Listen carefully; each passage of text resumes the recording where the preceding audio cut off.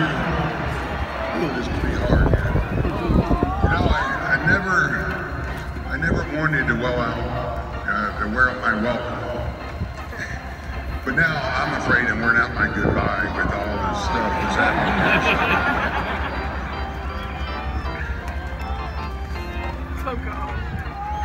You know, when I made this call to step down, I knew it would be hard. I didn't know it would be this hard. You guys crushed me with your kindness on opening day. It was so unexpected, but it's so appreciated. And it took me off guard emotionally, because it hit me then. That was the first of many lasts. My last opening day, my last time at all these different ballparks I've come to love. In my last time, I will be standing here in your presence in this ballpark. So forgive me if I struggle getting through this. You've been patient with me for 13 years. Most of you anyway. So don't stop now, okay? For those who watch car racing or follow it, you know the race is won in the pits, not on the track. And I think the same can be said in baseball. So from the likes of Tim Flannery, Dave Rigetti, Ron Wotus, Hensley Muellers, and the rest of my current staff, to Dave Greshner and his team, I've been blessed with incredible staff. And Murph, that goes for you too. And all the clubhouse guys in there. Well, thank y'all. I just can't tell you how important they have been to what we have achieved. They are the best in the business, and they are the unsung heroes. So guys, thank you for your support, because it allowed me to focus on where I needed to focus on. You guys, it's been an honor to have been in the trenches with you. Thank you. You know, when I look and see why Giants baseball is so entertaining, it just wouldn't be the same without John Miller, Dave Fleming, and of course Coop and Kyle. From my heart, I know they are the best broadcasting crew in baseball.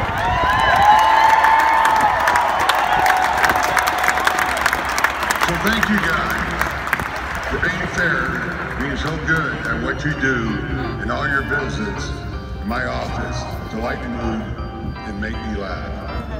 Thank you. For now, I will miss your booming voice. You got the crowd.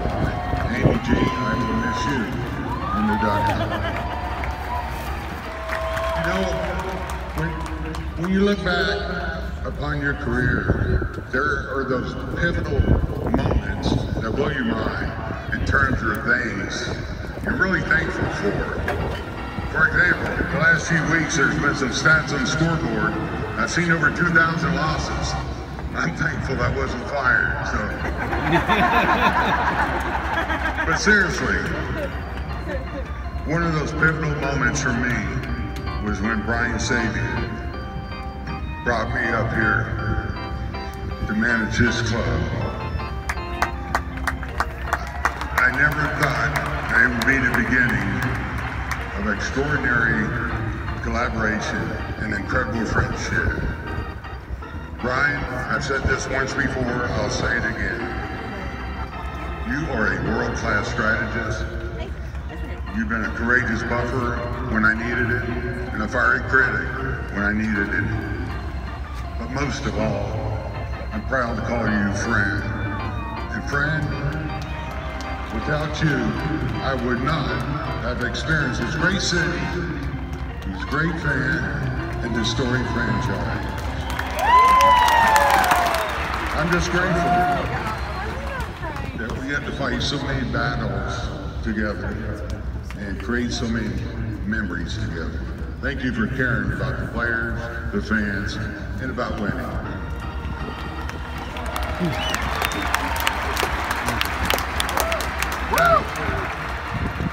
It's no secret you can't win a championship without players, talented players who love the game and love to compete. I've been blessed to manage some of the best players in the game. I've always tried to look at players as people first. Fellas, you have taught me to look beyond impossible, to never say die, and never stop believing, and never give up on what you're trying to accomplish. And torture is better than going home. Now, when I look at these players, I'm just reminded how good I've had it. I think of those nail-biting ninth innings with the beard on the mound. Brian Wilson, I can thank you for his first stint.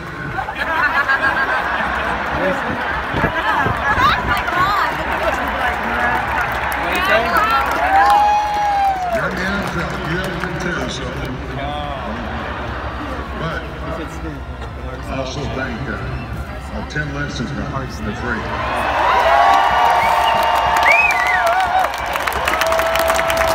150 pounds soaking wet, putting the fear of God into the opposing hands.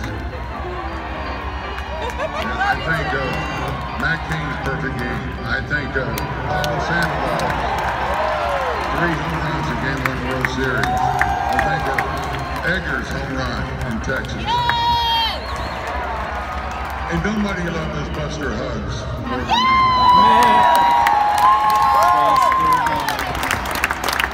And I think of watching Bob do something I don't think we'll ever see in the game again.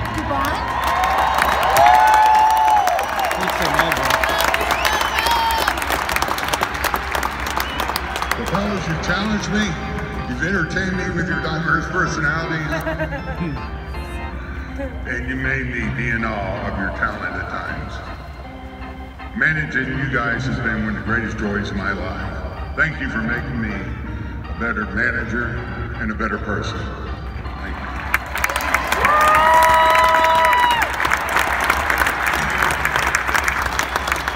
Let me be honest, this game can be difficult.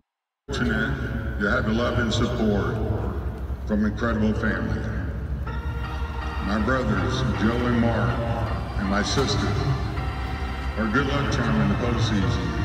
I've always been there to celebrate our successes and be there to pick me up on the losses. My boys, Greg and Brett, they never complained about the games I missed or the time I missed. Guys, I couldn't be prouder of the men you have become, the wife you have chosen, and the grandchildren that you have brought into our family. My heart is full.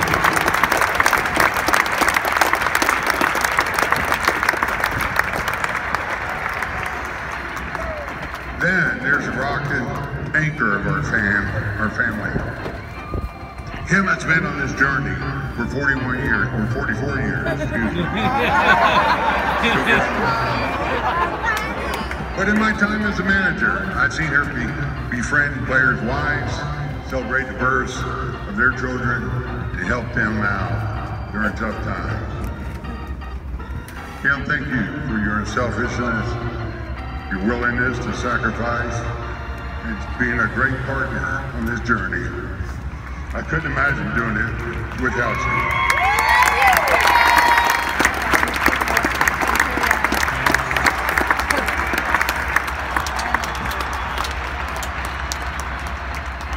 Now, if I can speak to the fans for a moment. We play for you. Without you, there's no baseball.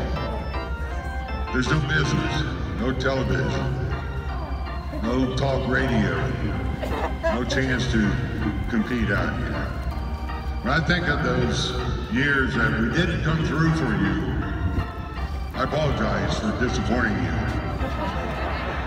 But when I think of our championship years, I'm filled with gratitude because we did it together. Yes. It's difficult to put it into words, the impact that you've had on me personally. You guys brought so much love to this team. And I can't tell you how many times we walked in this ballpark and your energy transferred to me and these players.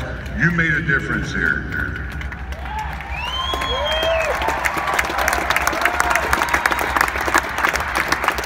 And whether it was in 10, 12, 14, or years we're trying to get our mojo back, you've always been faithful and behind it. And I'll tell you, I never took for granted or tired of leaning on that rail and looking up and watch you pack this house.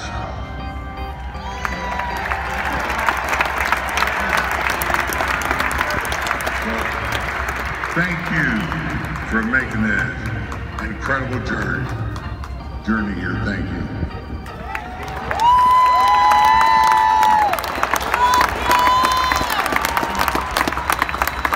Like any kid, my childhood dream was to play this game. Never my dreams. I think I'd be in it for 40 years. And this is what makes this moment so much more difficult. But to manage here with these players in this city, with you fans, has been one of the greatest blessings in my life.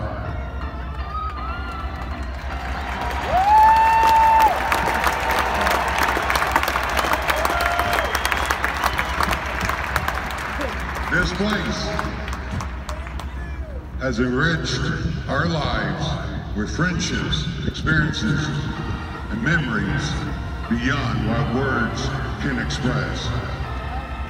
So maybe I'll just echo the words of the great Lou Gehrig. I consider myself the luckiest man on the face of this earth. Thank you. Thank you for making this song.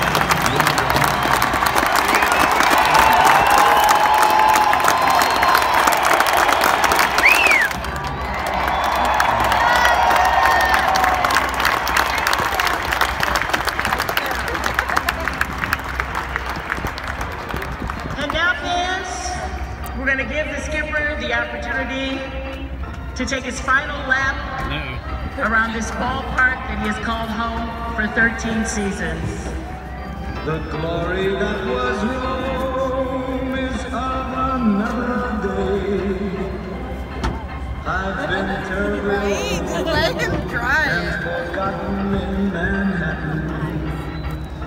I'm going home.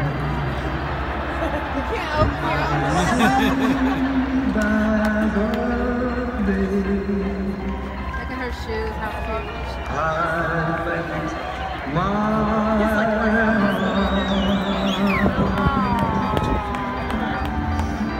in San Francisco. I'm halfway to the stars. The morning.